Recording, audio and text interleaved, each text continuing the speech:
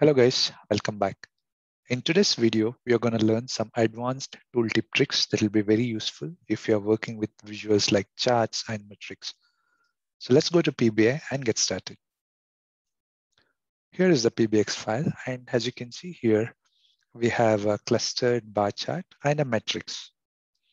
And if I go back to the data, so I have a very basic data here. I have a column called as business type and couple of months, and I have 3 years and some cost, revenue, and profit.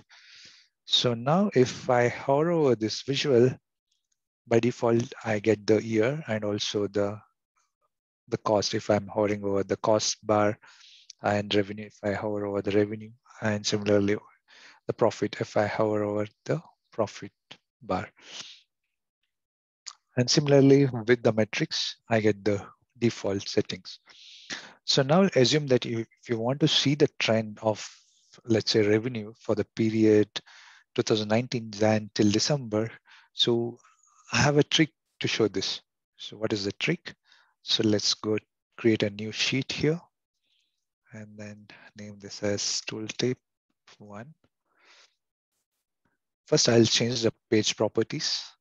I'll go to the page settings, page information. I'll turn this on, tooltip, turn it on, and go back to the page size. I'll change this to tooltip. So these are the two settings I am going to make to the page.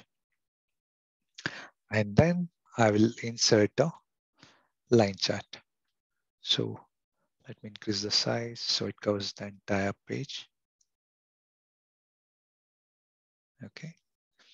And then let me bring in the month to the axis. I don't need this hierarchy, so I'll change this to month. And then I'll bring in the revenue to the values, and then the cost, and finally the profit. So I don't need this title, so I'll go to the properties and then turn it off. So now we have the trend or a period of time. So now if I go back to the first page here, and then if I hover over this, I still see the old tooltip. So to change this, I'll select this visual, click on this visual, go to the properties, and then we have an option called tooltip. Expand this icon and type report page, and then there will be two options, auto and tooltip. So I'll change this from default to report page and then page tooltip. And now if I hover over this, okay, why it's not showing up? Let me see. Tooltip, type. Let's see now. Okay, so now it's coming up. So similarly, I can do the same thing for this metrics. Select this visual, go to the metrics, tooltip, expand this. Sometimes by default, it'll show as default, something like this.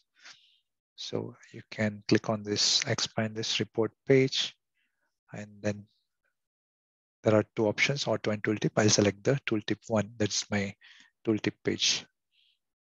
And now if I hover over this, I should be able to see the trend. So when I select 2021, I should be able to see Jan till April. So because I have only 4 months here. And then if you are publishing this PBX to the service, what you can do is you can hide this page so that the other users won't be able to see. But however, they should be able to see this trend line. I hope this video was helpful, and thanks for watching.